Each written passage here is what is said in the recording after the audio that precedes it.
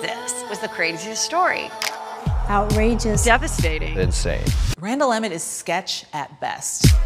Randall Emmett, Hollywood movie producer. Lala Kent, reality star, Vanderpump Rules. The lifestyle, the Rolls Royces, the jets. You paid so much just to have status. Vanderpump Rules, it's about these young, hot 20-somethings.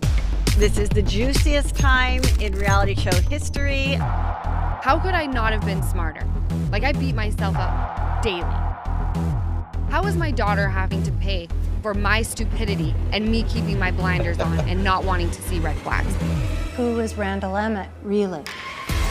Randall was publicly at an apex of his career. He worked with Bruce Willis. Martin Scorsese. 50 Cent. But really, behind the scenes, things were already starting to fall apart.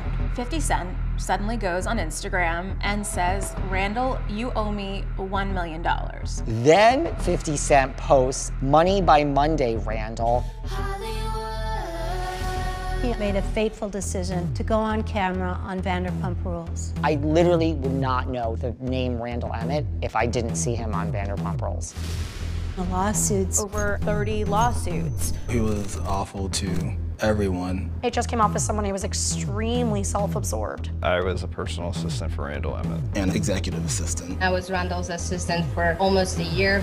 My first interaction with Randall was him in his underwear. A bag of cocaine. Totally naked. The N-word being used is where I draw the line. This is certainly the underbelly of Hollywood. It's not the part that you see on the postcards. Randall and Lala's relationship started to fall apart. To have your daughter living her life that way made me feel very sad. I hate Randall Emmett. It's just astounding that he's somewhere still playing the victim when what he has actually done is damage and hurt other people. I have to put up a big fight. I do hope he gets what he deserves. The Randall Scandal. Love, Loathing, and Vanderpump. Only on Hulu.